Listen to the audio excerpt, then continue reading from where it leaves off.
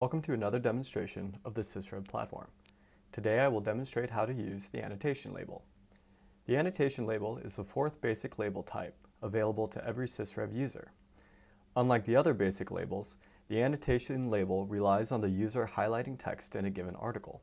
For this reason, we recommend using annotation labels when you need to extract, catalog, and sort specific or complex strings from the text. Annotation labels are also a useful tool for exploring new areas of research, as they allow the user to capture new terms and sort them into known buckets. Okay, let's begin the demonstration. In this project, I've uploaded articles from PubMed that were returned by the search query mutagenicity assays. As you can see, I've also created 3 annotation labels on the left: species, assay type, and chemical use. But before I start extracting, let's take a look at how I made these labels. Let's start with the species label.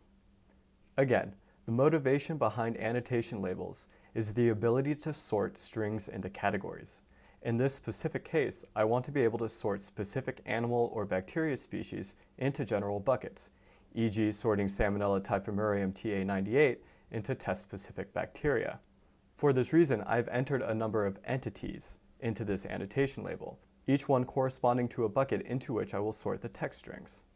For this specific label, I've added entities for the most common animal test species, as well as an other. The assay type label is much simpler. I'm simply interested in if the assay was an in vivo, in vitro, or computational assay. And then finally, I want to sort chemicals into 2 buckets.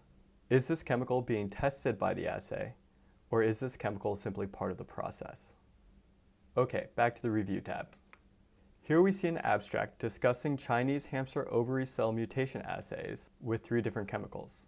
As I begin reading the abstract, the first entity that I see is actually 2 entities: a specific species cell line, as well as the title assay.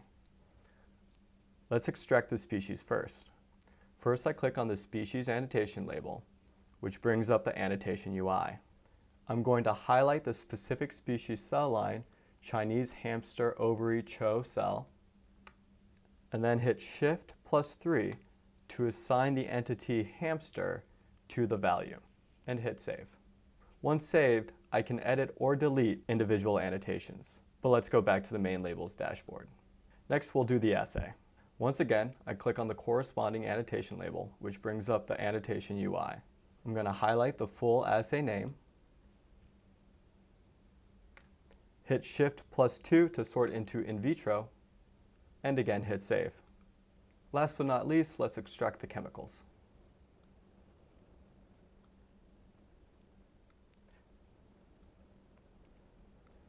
As you can see, it's quite simple to extract multiple strings with one label.